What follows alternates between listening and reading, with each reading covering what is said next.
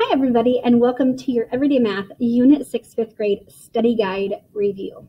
So this is the second version of the study guide. You will be doing one version with me during our Zoom lesson if you're in my class.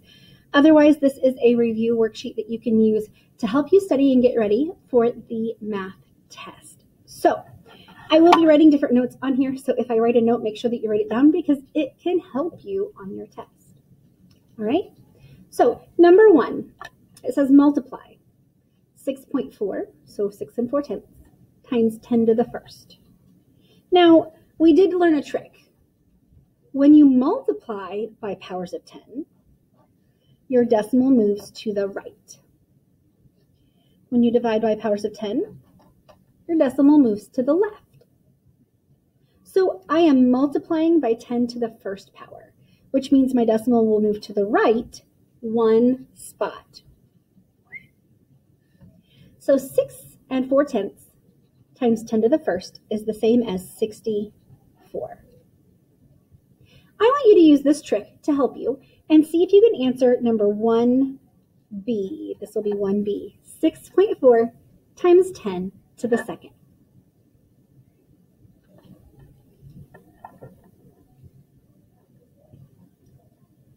All right, I am multiplying. Again, I use that exponent to help me. I'm going to move that decimal 2 spaces to the right. 1, 2. So my decimal would be here. We know that if there's an empty space, we put a 0.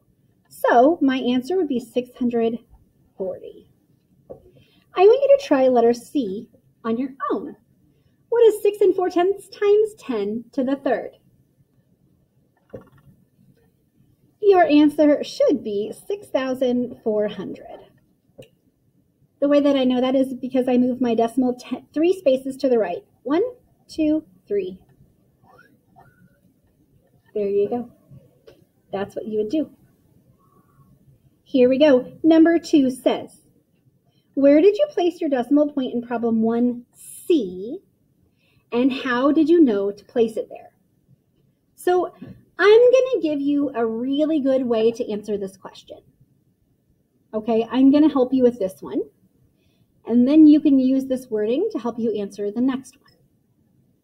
So the way I would do this is I would look at it as 2 different questions. So the first question is, where did you place the decimal? And the next part was, how did you know to place it there? So listen to what I do. I know that if you multiply by powers of 10, your decimal moves to the right. The same number of spaces as your exponent. So 6.4 times 10 to the third, move the decimal 3 times. 6400. That's what I would write. I told you where I moved it. I told you my final answer, and I told you why I moved it that many spaces. I told you that when I multiply, I move my decimal to the right. I also told you I moved it 3 times because of my exponent here. And I told you the final answer. Now, pay attention, because if you look at the answers that are in the square, they might be the only things that change for number 4. Big hint. All right, let's look at number 3. Number 3, we're going to divide. And just like before, when I said I multiply I move it to the right. Divide, I move it to the left. I'm putting my note down there to help me and remind me again. So when I divide, my decimal goes to the left. All right, let's do the first one. 10 to the first. That means it goes one space to the left. 1.43. I want you to try the next one on your own. What is 14 and 3/10 divided by 10 to the second? My decimal will need to move 2 spaces to the left because my exponent is 2. 1, 2. The way I write that number is 0.143. So 0 and 143 thousandths. All right, I want you to do the last one on your own. So that's A, that's B, and that's C. So do 3C on your own. What is 14.3 divided by 10 to the third?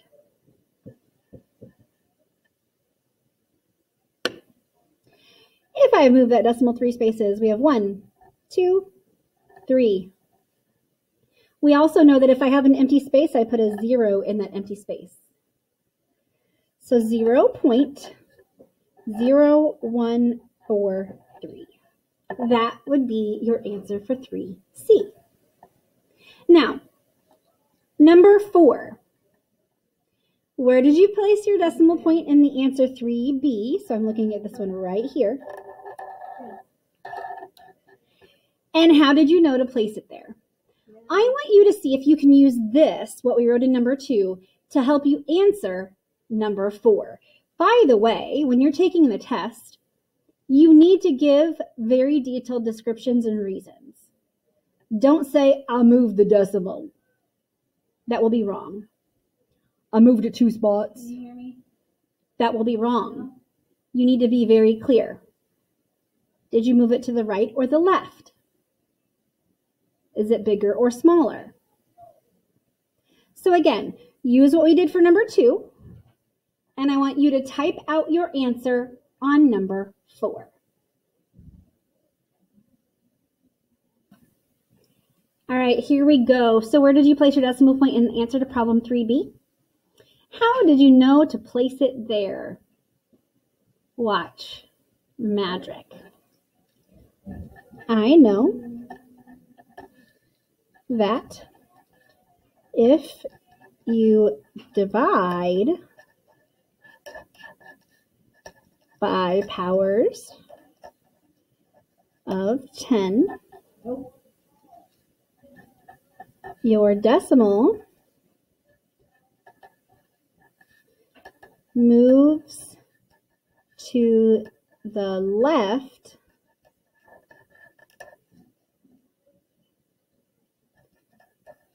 the same number of spaces as your exponent.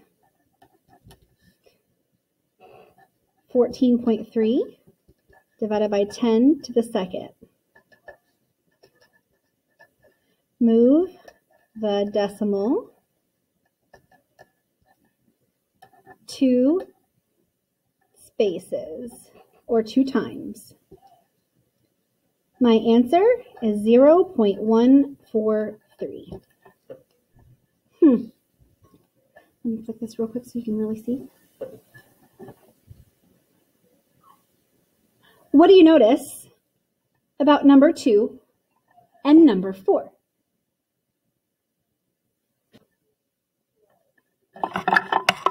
All right, when I'm looking at number 2 and number 4, I see the word multiply turn to divide. I go to the right when I multiply, left when I divide. My exponent is a 3. Yeah. My exponent is a 2. So I said I moved to the right 3 times, and I moved to the left 2 times. Besides that, it's pretty much word for word. Pretty much tells you exactly the same thing. It tells you which way I moved, how many spaces, and why I knew to do that. This is a perfect answer. All right, we're going to go ahead and look at number 5. Now, Remember, at the top of my page, sometimes I write different things to help me out. So I told you on the last page that you can write multiply to the right, divide goes to the left, right? This page, I'm converting between meters and kilometers, and I know that that's the metric system. So I know that that's going to be my hint with King Henry died by drinking chocolate milk. Now, it says that I'm going between meters and kilometers. So if I have 4,000 meters, I'm going to write 4,000 meters. You see how I wrote the number 4,000? And my decimal is right by the meters. How many kilometers is that? 4. Yep. What did I do to this number? I moved my decimal. Which way did I move my decimal?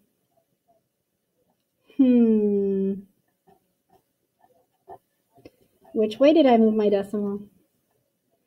I moved it to the left, which means I'm going to divide. Now, it says to write the rule using a power of 10 exponential notation. So don't tell me you divided by 1,000,000. Don't tell me you divided by 100. That is not a power of 10. What did we divide by? All right, knowing I moved to the left, it looks like I moved to the left 3 spaces. So based on my page before, I know that means it's the power of 3. So I'm dividing by 10 to the 3rd power. That is what you would write for that question. All right, I know that this is super simple, so I know that my decimal will start out right here on each of these numbers. Okay, I know that I'm going to go this way if my number starts there. So I moved 3 sections, turns into 4. 1, 2, 3. That's how we got 8.2. Can you hear me now? 1, 2, 3. So 0.940. I want you to try the next one on your own. If I have 62 meters, how many kilometers is that? Can you hear me?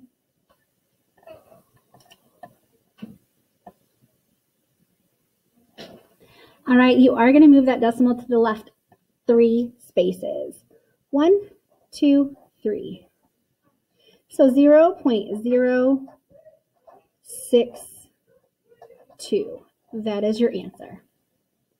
My next one is already done for me. Let's try this last one. Now, notice this way I was going smaller.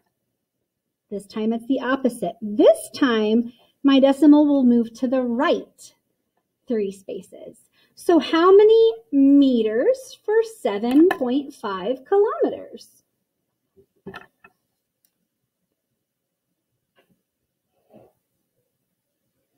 All right, I'm going to show you, yes, you can move the decimal, but I'm going to show you using the chart. King Henry died by drinking chocolate milk. 7.5 kilometers. Okay, so in order to write that, I would do 7.5 because this is kilometers. My decimal is right after the kilometers, correct? And I need to get all the way to meters. So if I move my decimal here, because that's my base, that means I have 2 empty spaces. So my answer, if I move my decimal 3 times, 1, 2, 3, or if I use my chart, my answer should be 7,500. That's how you do it. All right. Jackson. Little Jack. Jack is putting down flooring in his bathroom. And when he's putting down that flooring, he has a sheet of flooring that is 3.8 kilometers long. He cuts off 9 meters from the end to make it fit. How long is one piece of flooring that is the piece of flooring that Jack puts in his bathroom? So the first thing I notice is I have kilometers and I have meters. which means I'm going to have to change one of them. Look at what we just did for 5. Kilometers, meters, it helps us. All right, so for me, I'm going to change things to meters first. I'm going to take these kilometers, so 3.8 kilometers equals how many meters? Just like we did before, kilometers to meters. 3.8 kilometers equals how many meters? Going from kilometers to meters, my answer is going to get larger. So here we go. We're going to go 3.8. 1, 2, 3. So 3,800 meters is what that stands for. Now, it says, how long is the piece of flooring that Jack puts in the bathroom? Well, he cuts off 9 meters. So I have to subtract that. It doesn't say he adds 9 meters to it. So I'm going to do 3,800 minus 9 equals blank. So let's talk about the steps that we took so far for this problem. So step 1, convert.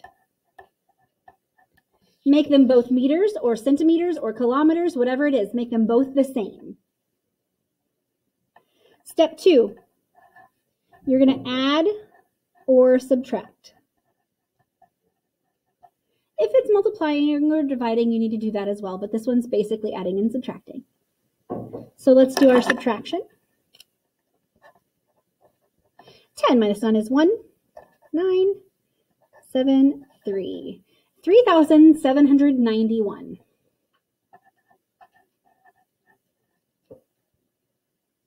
Now, the last thing you need to make sure that you do is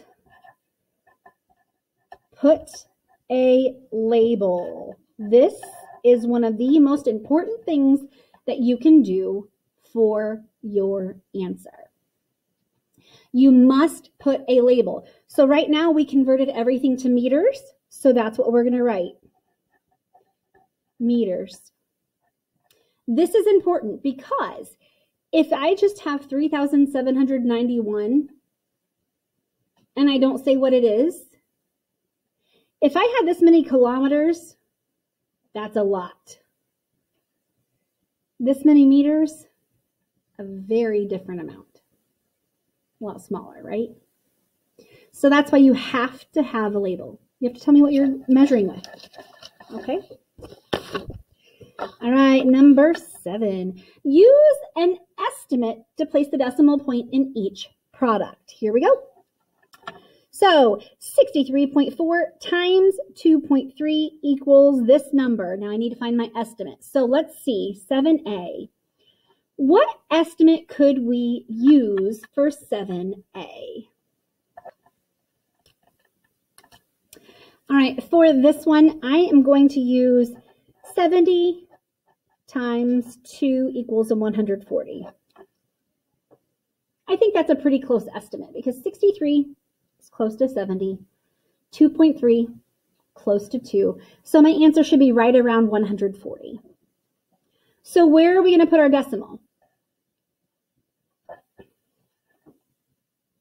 All right, for this question, I would put it right between the 5 and the 8.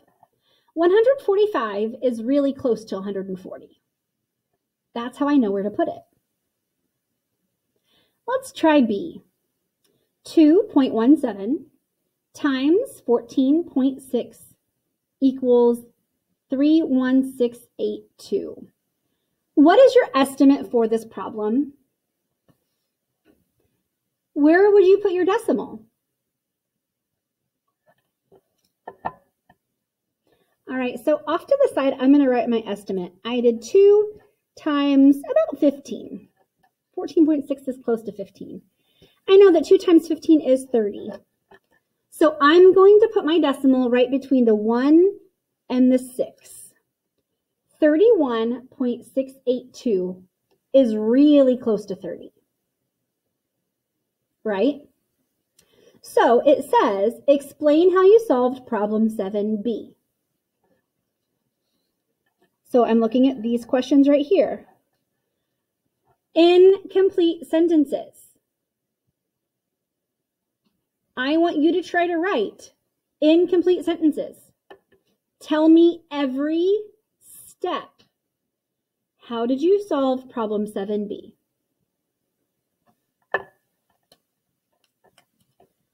All right. I'm going to go very slowly to make sure that I go through all of the steps. So the first thing I had to do was make an estimate, right? I estimated 2.17 is close to 2. 14.6 is close to 15. I multiplied 2 times 15 equals 30. I put the decimal between the 1 and the 6 because that makes my answer 31.682. This is close to 30. That's what I would do for that question. All right, I want you to pause the video, and I'm actually going to have it pause for you. I want you to write this down. All right. So hopefully you have this written down. As far as wording is concerned, excuse me, when it comes time to actually doing it on the test, I do want words and I want sentences very similar to what I have here. I want you to be able to really tell me your whole process. Don't tell me I estimated. Don't tell me I put it between the 1 and the 6. I need to know what you estimated and why you put it where you did. Okay? You need to give me details. All right. Here we go. Now for some fun parts. So I know that this is a long video. If you need to take a break, go ahead and do so. We have let's see, it looks like 15 total problems, and we're on number 9. We're about halfway through. Let's try to get the rest of this done today. This is going to be the only part of your lesson today. It's going to be this. So make sure you are trying your best to get it done. All right. If you need to break, go ahead and pause. Come back when you're ready. It will start you back, but it must be done before you take your test. All right. Number 9 and 10. Do not use a calculator. I want to see that you know the multiplication process. All right. So here we go. Number 9. I'm going to show you my way first, because I like my little trick way that I have. All right. And then we'll go from there. So looking at this number, I see my decimal is moved 2 times, 1 on the top and 1 on the bottom. So I write that off to the side, remember? 8 times 2 is 16. Carry my 1. 8 times 5 is 40, plus 1 is 41. Carry my 4. 8 times 1 is 8. Plus 4 is 12. My X's and the O's, they haunt me. 5 times 2 is 10. Carry my 1. 5 times 5 is 25. Plus 1 is 26. Carry my 2. And 5 times 1 is 5. Plus 2 is 7. Add those together. All right. 6 plus nothing. 1 plus nothing. 2 plus 6, and 1 plus 7. I will move my decimal 2 spaces. Now, this was tricky for some of you. It was, and that's okay. You're going to start with your decimal to the right, and you're going to go 2 spaces. 1, 2. So your final answer for this one would be 88.16. Now, some of you like to use the estimates. If I multiply 5 times 15, my answer is 75. Is this really close to 75? Yep. All right. This one I'm going to do the estimate way. So this is my little trick way. That's the way that I like the best. I'm going to do this one the estimate way. I'm going to actually do it the estimate way with my, and the other way. So I'm going to start by doing the estimate way first. So my estimate 51.2 is close to 50. 28.3 is close to 30. So my answer is going to be about 1,500. About 1,500. Okay, now let's do the math. 3 times 2, 3 times 1, 3 times 5. My x's and the ohs, they haunt me. 8 times 2, 8 times 1 plus 1, 8 times 5. My x's and the ohs, they haunt me. 2 times 2, 2 times 1, and 2 times 5. Add them up. What is my answer with a decimal? All right, 6 plus nothing, 3 plus 6, 5 plus 4 plus 9, 18, carry my 1, 2 plus 1 plus 1, 4 plus nothing, and 1 plus nothing. Now, I said my answer should be close to 1,500. That's close to 1, close to 14, close to 144, 1,448. Oh, yeah. That's really close to 1,500. That's how we do it. Now, let's double check. Let's use my method. All right. I looked at my decimal has moved twice here, right? So if I start my decimal here, same answer. Same answer.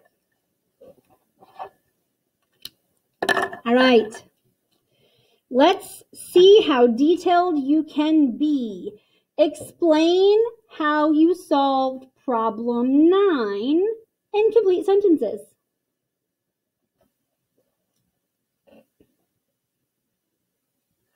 Here we go. I multiplied 152 times 8 and 152 times 50. I added the products. The reason why I said that is because this is times 8, because it's in that column there. And technically that would be times 50. Remember, that's why we bring our O, X's and O's. So that's how I got that. Okay, that's why I said I multiplied it by 8 and by 50.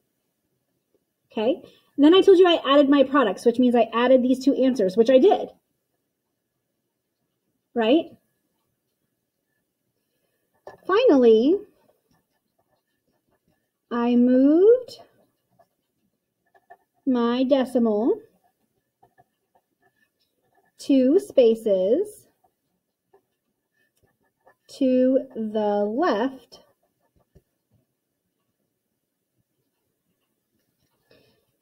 because that is how many decimal spaces I started with. Now, if you want to tell me I moved it 2 spaces to the left because that made it close to my estimate, great. I would accept this answer, and I also would accept something that said you made it close to the estimate. Okay. All right. Division, we're going to start by making estimates and then solving. So it says make an estimate. Divide as if the dividend were a whole number and use your estimate to place a decimal point. All right, 6.42 divided by 4. Now notice that this problem and this problem are not the same. They should be. They should be. So we're actually, hold that thought. We're actually going to change this to be a 2. 6.42 divided by 2. Makes it a little easier. All right.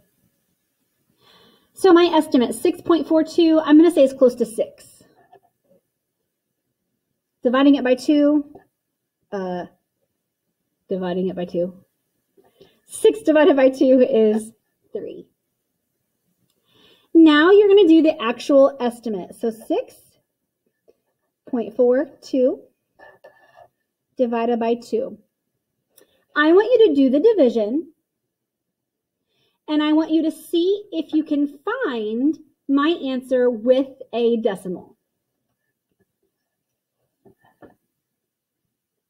All right, 2 goes into 6 3 times. 2 times 3 is 6. 0. Bring down my 4. 2 goes into 4 times 2. 2 goes into 4 2 times. 2 times 2 is 4. 0. Bring down that 2.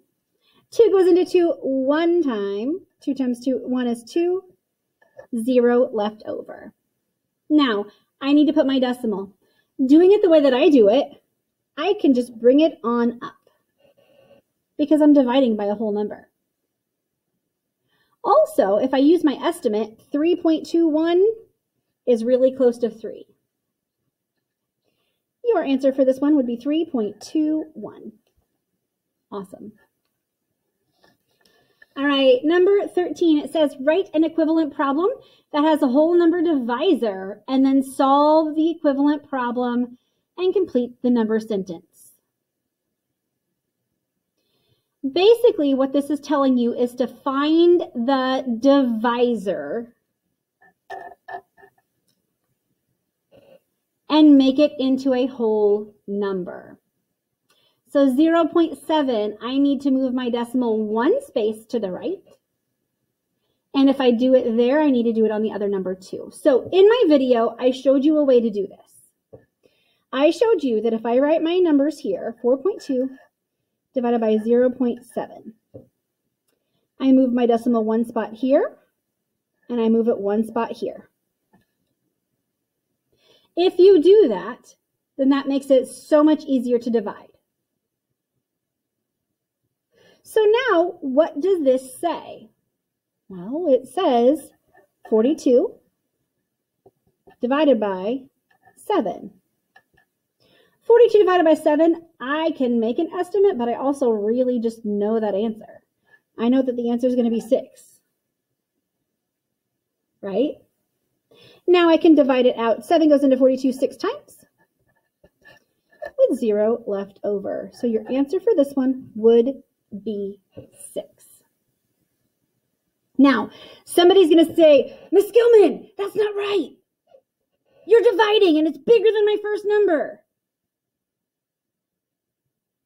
Yeah, because you're dividing by a number smaller than 1. That's why it's bigger. Okay, so this is the correct answer. On these problems, my biggest trick and the biggest thing that I want to share with you is make sure that you know your division and multiplication facts. Make sure that you go slow. And make sure that you really pay attention to what it is asking you. Notice that this one says make an estimate, which we did. And this one says write an equivalent problem. That means that this doesn't say 40 divided by 7. This is my equivalent problem. Okay? It actually is the same numbers, just with the decimals moved. So really pay attention to what you need to do to these numbers to get it to work for you. Okay? All right, we have 2 more questions left, guys. And I know that this is a long video. I get it. I understand that it is super long, but this is just it. I would rather do one video, get the lesson completely done and put together, and you can pause and study and go back as you need. That way you have to look at one place for it. All right, here we go. Number 14. A rectangle 1-story house covers an area of 1,900 square feet. Okay. The ceilings are 4 feet high. That is a very short house. What is the volume of the interior house? Okay, so here is my house. Ish. Now, remember, when we're doing volume, you have 2 options.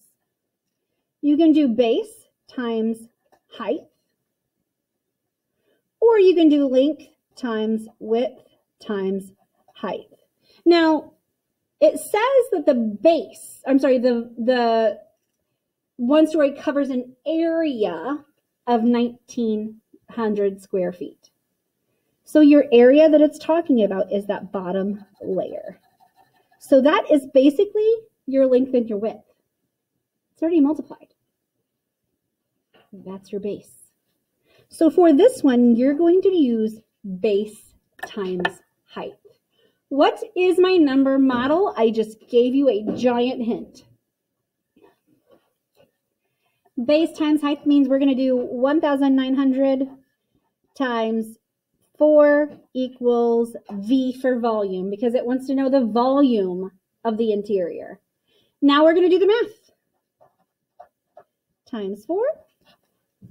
What is the volume in cubic feet of the house? Here we go. 0, 0, 36, carry my 3, 4, 5, 6, 7.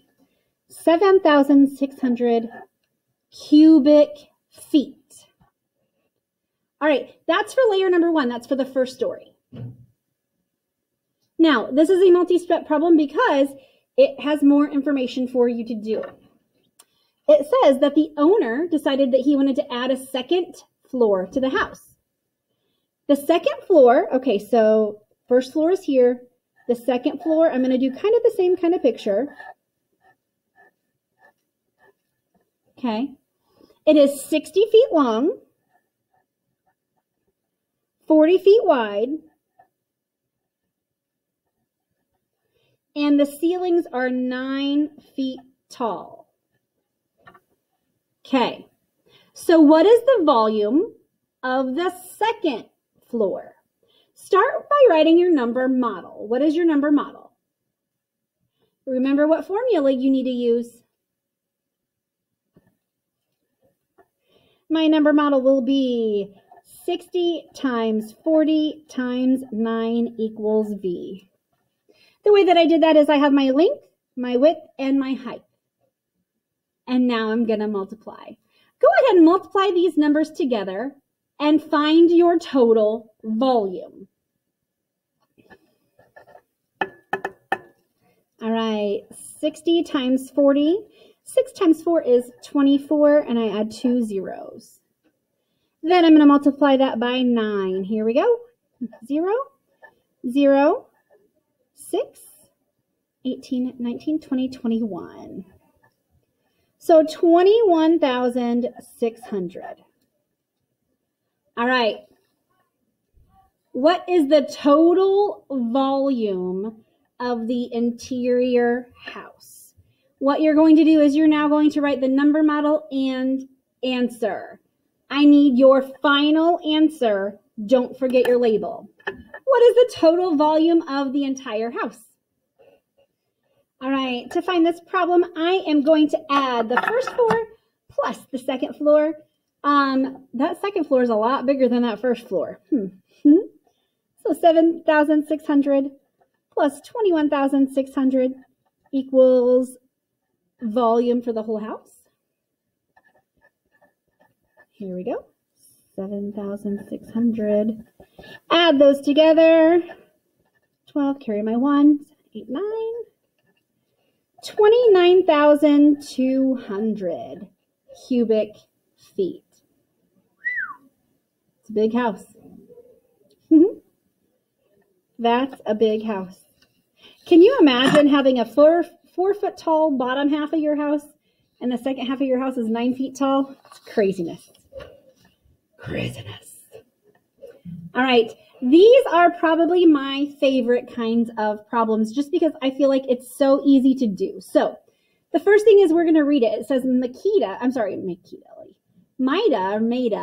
is making bracelets for 10 friends. Each friend told her how long they would like their bracelet to be. Maida recorded those links below. So bracelet lengths in inches. So here are all my lengths. Okay. Complete the line plot using Malta's, evidently her name changed, Malta's data. Remember to add a title and a label. So I start easy. What is my title?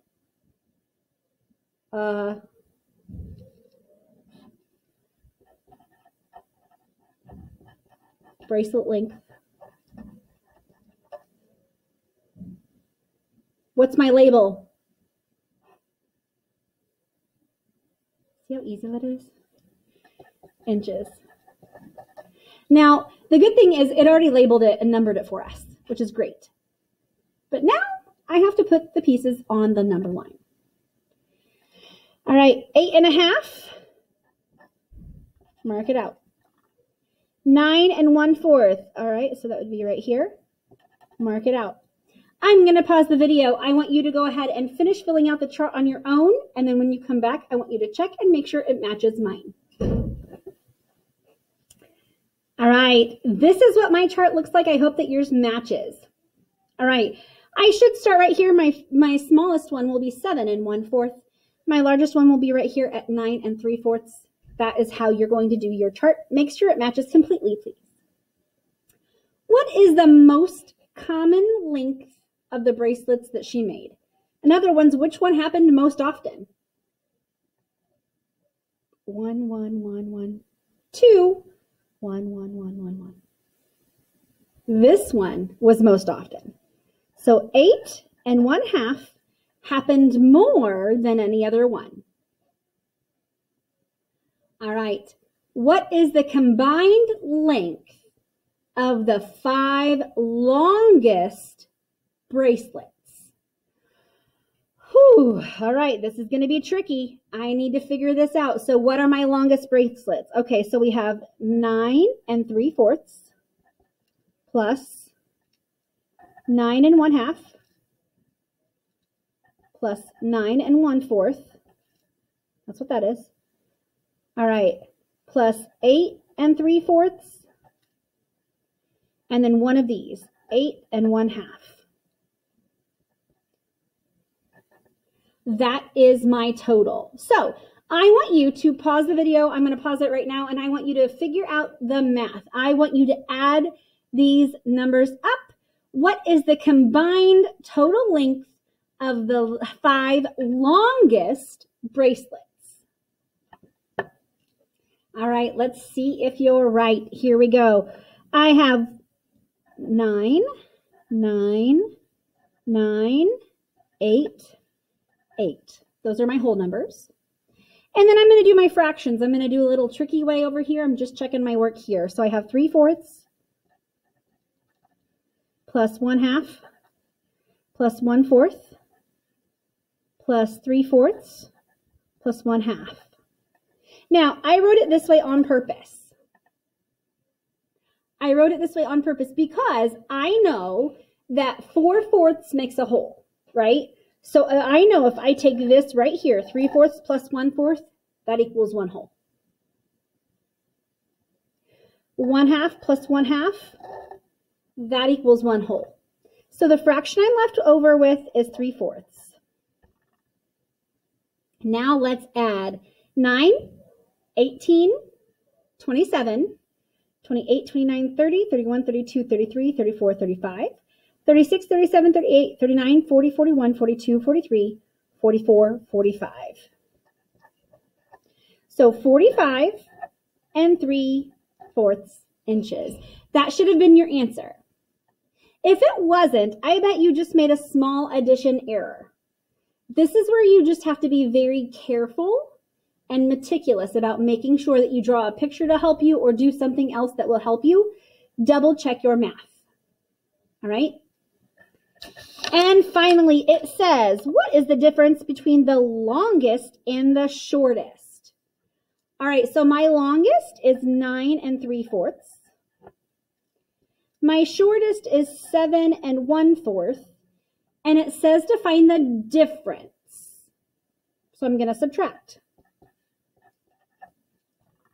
What is the difference between 9 3/4 minus 7 1/4 inches? 9 3/4, 7 1/4, subtract. 3/4 minus 1/4 is 2/4. Also 1/2. 9 minus 7 is 2. So your answer should have been either 2 2/4 or 2 1/2. Either of those would have been the right answer. All right, guys, I know that this is a lot, and I'm going to stop for just a second. Hang on. I know that this was very, very long, and I know that you guys had a lot of information in the study guide.